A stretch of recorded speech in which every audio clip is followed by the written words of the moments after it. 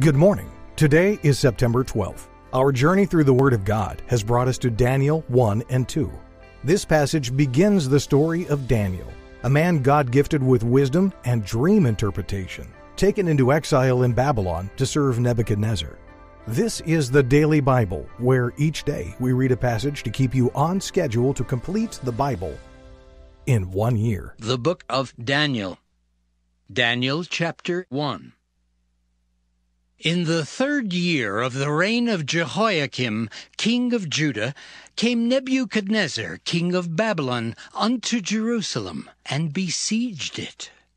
And the Lord gave Jehoiakim, king of Judah, into his hand, with part of the vessels of the house of God, which he carried into the land of Shinar, to the house of his God, and he brought the vessels into the treasure house of his God.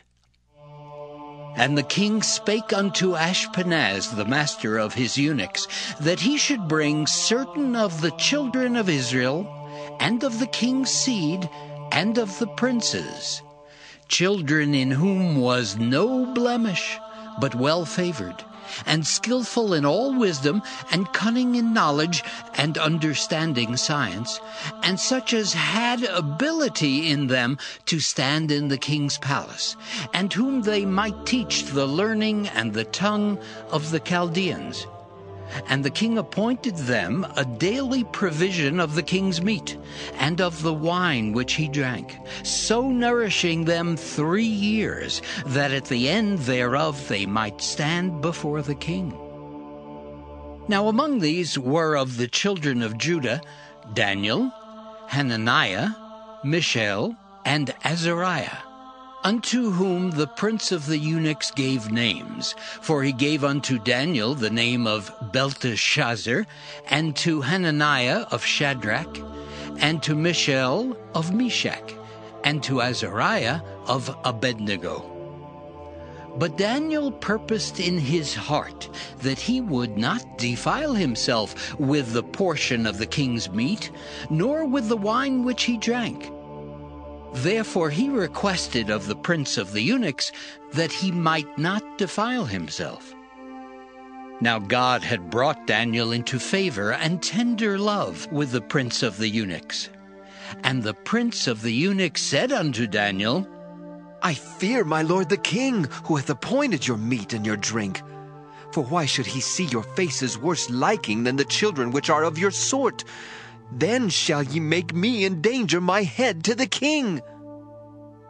Then said Daniel to Melzar, whom the prince of the eunuchs had set over Daniel, Hananiah, Mishael, and Azariah, Prove thy servants, I beseech thee, 10 days, and let them give us pulse to eat and water to drink. Then let our countenances be looked upon before thee, and the countenance of the children that eat of the portion of the king's meat. And as thou seest, deal with thy servants. So he consented to them in this matter, and proved them 10 days. And at the end of 10 days their countenances appeared fairer and fatter in flesh than all the children which did eat the portion of the king's meat. Thus Melzar took away the portion of their meat and the wine that they should drink, and gave them pulse. As for these 4 children, God gave them knowledge and skill in all learning and wisdom, and Daniel had understanding in all visions and dreams.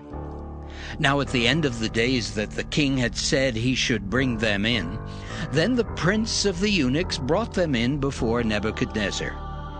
And the king communed with them, and among them all was found none like Daniel, Hananiah, Mishael, and Azariah. Therefore stood they before the king. And in all matters of wisdom and understanding that the king inquired of them, he found them 10 times better than all the magicians and astrologers that were in all his realm. And Daniel continued even unto the 1st year of King Cyrus. Daniel chapter 2. And in the 2nd year of the reign of Nebuchadnezzar, Nebuchadnezzar dreamed dreams, wherewith his spirit was troubled, and his sleep brake from him. Then the king commanded to call the magicians, and the astrologers, and the sorcerers, and the Chaldeans, for to show the king his dreams. So they came and stood before the king. And the king said unto them, I have dreamed a dream, and my spirit was troubled to know the dream. Then spake the Chaldeans to the king in Syriac, O king, live forever. Tell thy servants the dream, and we will show the interpretation. The king answered and said to the Chaldeans, The thing is gone from me. If ye will not make known unto me the dream with the interpretation thereof, ye shall be cut in pieces, and your houses shall be made a dunghill. But if ye show the dream and the interpretation thereof, ye shall receive of me gifts and rewards and great honor. Therefore, show me the dream and the interpretation thereof. They answered again and said, Let the king tell his servants the dream, and we will show the interpretation of it. The king answered and said, I know of certainty that ye would gain the time, because ye see the thing is gone from me. But if ye will not make known unto me the dream, there is but one decree for you. For ye have prepared lying and corrupt words to speak before me till the time be changed. Therefore tell me the dream, and I shall know that ye can show me the interpretation thereof. The Chaldeans answered before the king and said, There is not a man upon the earth that can show the king's matter. Therefore there is no king, Lord, nor ruler that asks such things at any magician, or astrologer, or Chaldean.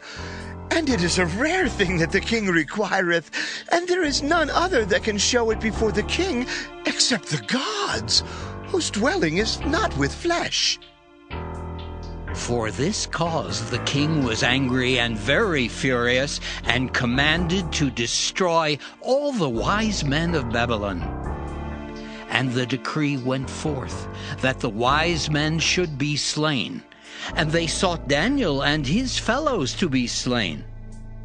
Then Daniel answered with counsel and wisdom to Arioch, the captain of the king's guard, which was gone forth to slay the wise men of Babylon. He answered and said to Arioch, the king's captain, Why is the decree so hasty from the king? Then Arioch made the thing known to Daniel. Then Daniel went in and desired of the king that he would give him time, and that he would show the king the interpretation. Then Daniel went to his house and made the thing known to Hananiah, Mishael, and Azariah his companions, that they would desire mercies of the God of heaven concerning this secret, that Daniel and his fellows should not perish with the rest of the wise men of Babylon. Then was the secret revealed unto Daniel in a night vision. Then Daniel blessed the God of heaven. Daniel answered and said, Blessed be the name of God forever and ever, for wisdom and might are his. And he changeth the times and the seasons. He removeth kings and setteth up kings. He giveth wisdom unto the wise, and knowledge to them that know understanding. He revealeth the deep and secret things. He knoweth what is in the darkness, and the light dwelleth with him. I thank thee and praise thee, O thou God of my fathers, who hast given me wisdom and might, and hast made known unto me now what we desired of thee. For thou hast now made known unto us the king's matter. Therefore Daniel went in unto Arioch, whom the king had ordained to destroy the wise men of Babylon. He went and said thus unto him, Destroy not the wise men of Babylon. Bring me in before the king, and I will show unto the king the interpretation. Then Arioch brought in Daniel before the king in haste, and said thus unto him, I have found a man of the captives of Judah that will make known unto the king the interpretation. The king answered and said to Daniel, whose name was Belteshazzar, Art thou able to make known unto me the dream which I have seen, and the interpretation thereof? Daniel answered in the presence of the king and said, The secret which the king hath demanded cannot the wise men, the astrologers, the magicians, the soothsayers show unto the king. But there is a God in heaven that revealeth secrets, and maketh known to the king Nebuchadnezzar what shall be in the latter days. Thy dream and the visions of thy head upon thy bed are these. As for thee, O king, thy thoughts came into thy mind upon thy bed, what should come to pass hereafter. And he that revealeth secrets maketh known to thee what shall come to pass. But as for me, this secret is not revealed to me for any wisdom that I have more than any living, but for their sakes that shall make known the interpretation to the king, and that thou mightest know the thoughts of thy heart. Thou, O king, sawest, and behold, a great image. This great image, whose brightness was excellent, stood before thee, and the form thereof was terrible. This image's head was of fine gold, his breast and his arms of silver, his belly and his thighs of brass, his legs of iron, his feet part of iron and part of clay.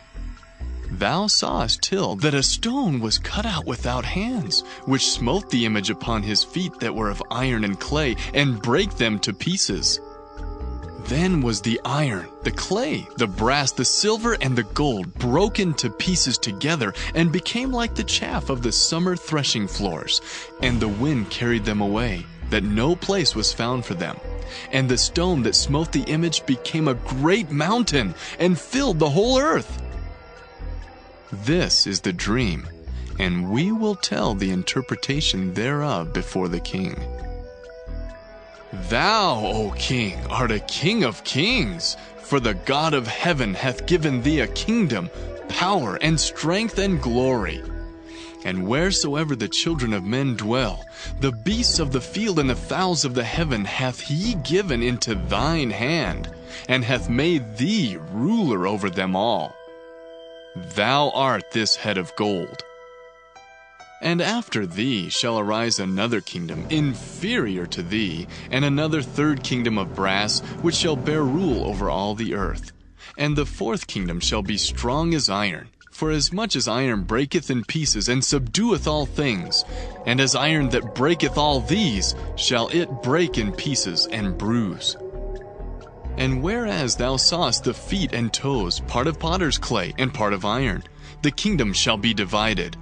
But there shall be in it of the strength of the iron, for as much as thou sawest the iron mixed with miry clay.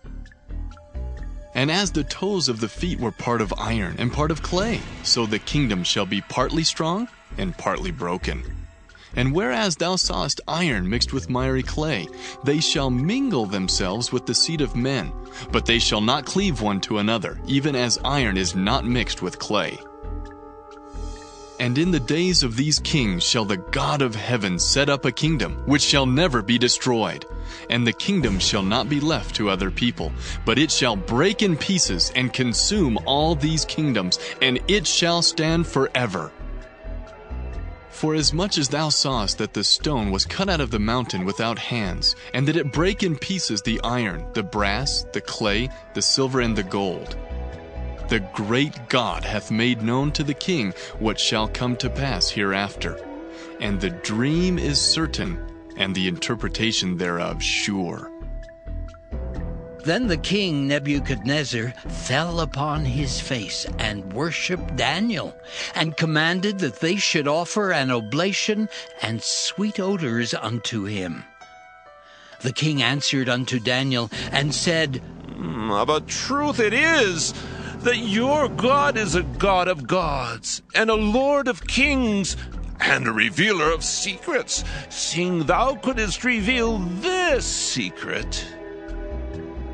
Then the king made Daniel a great man, and gave him many great gifts, and made him ruler over the whole province of Babylon, and chief of the governors over all the wise men of Babylon.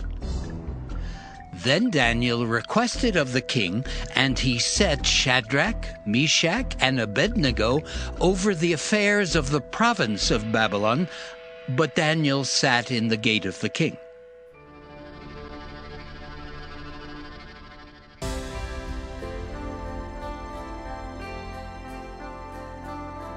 Thank you for listening to the Daily Bible. We'll be back tomorrow. Have a great day.